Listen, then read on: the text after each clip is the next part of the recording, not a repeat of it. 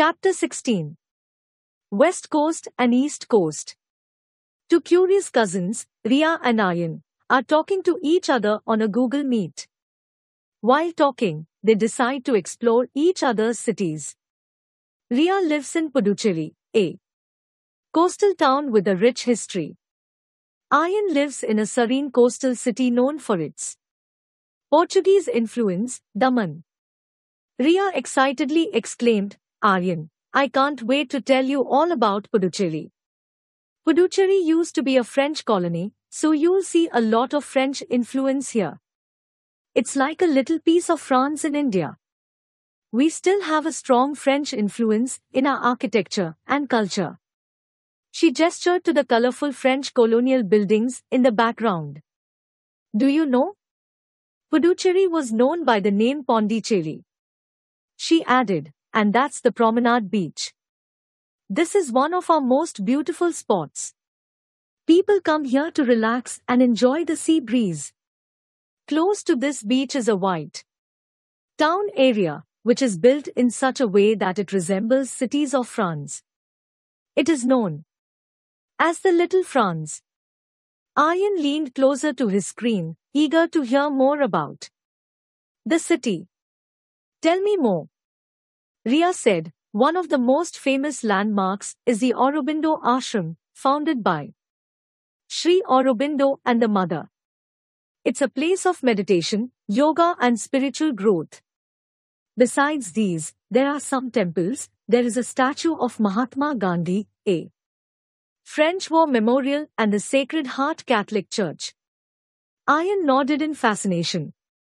"Daman also has a rich history. It was a Portuguese colony," he shared.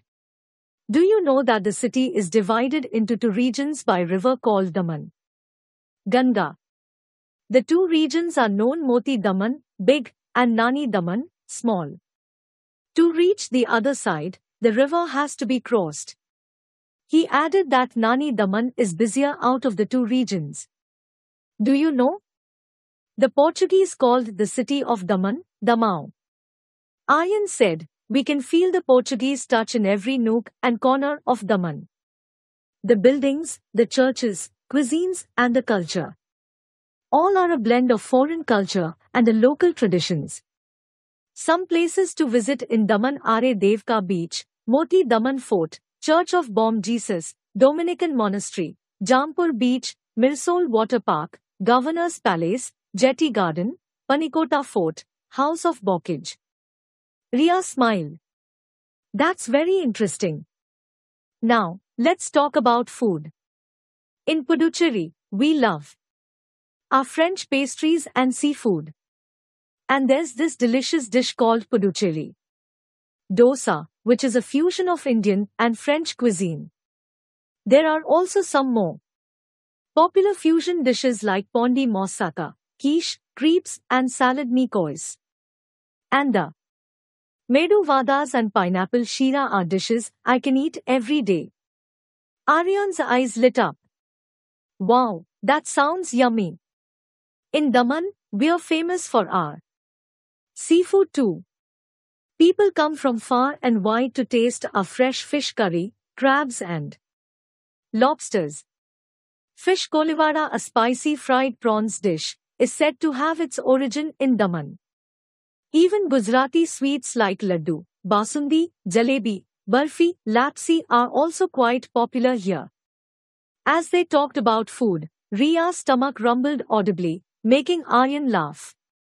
"It seems that someone is really hungry," he teased. Ria changed the topic. "On the outskirts of Puducherry is Auroville, a unique experimental township. It was founded by Mira Alfasa, who is popularly known as the Mother, and was designed by the architect Roger Anger. It is famous worldwide for its concept of human unity in diversity." As they continued sharing stories and knowledge, they realized how different yet beautiful their cities were. Ria said, "Aryan, I hope you get to visit Puducherry someday." Aryan grinned. "And I hope you come to Daman too. We can explore the historical sights and have some amazing seafood together. Ria felt a deep sense of gratitude for technology, which allowed them to bridge the distance between Puducherry and Daman. As the sun set, Ria and Aryan reluctantly said their goodbyes. Until next time, Aryan, Ria said, waving goodbye. Take care, Ria, Aryan replied. And remember, when you visit Daman, I'll be your tour guide. With promises to reconnect soon virtually, they ended their video call, both feeling lucky to have such a wonderful cousin and friend.